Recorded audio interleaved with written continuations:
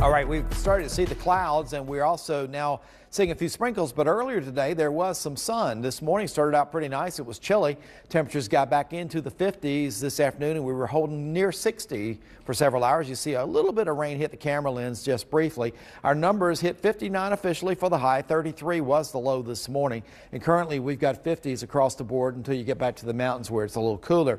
Satellite radar shows a little bit, but this is not the kind of rain we're wanting. We're wanting the stuff that's coming tomorrow. This has been real light and patchy, sprinkles and brief showers rolling through parts of the Piedmont.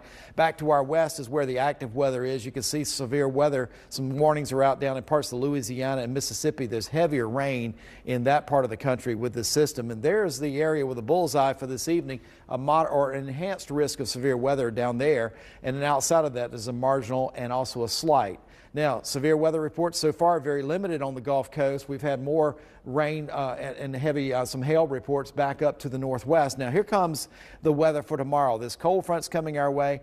This warm front's going to be dancing around the area, and that's going to make forecasting the temperature kind of a nightmare because one side of it's going to be considerably cooler than the other, and that's going to be setting right up on top of us. So we're going to see a range in our coverage area tomorrow from mild to cool weather. That system then slides by, and as it's coming through here, we have that level 1 threat here in the Piedmont for anything severe. What that means, a level 1 threat, is typically you may get some storms with wind gusts up close to 50. It takes up closer to 60 to be considered a severe storm.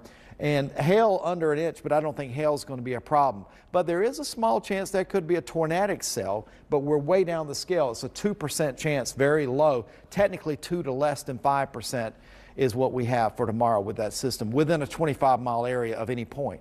As you look at the model here, you can see the rain rolling through tomorrow, and we'll see it all the way into the afternoon and evening. Then as we work our way through the night tomorrow night, it starts to shut down overnight tomorrow night. We may still get a shower. Some models indicate we might see something early Wednesday, but most of it's going through pretty early.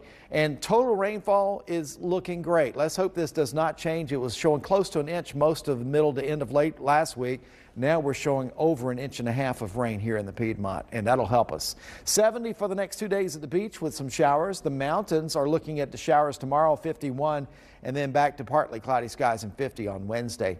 Piedmont forecast 50 degrees this evening and mostly cloudy. Overnight, we'll see some rain moving in while you're sleeping. Low down to 44. Tomorrow will be in the 40s through the morning, but in the afternoon, we think that warm front will go just far enough to get us up to about 58. If it stays south of us, we may stay in the low to mid 50s. So again, keep in mind the front's going to play with us tomorrow. Rain and possibly a thunderstorm.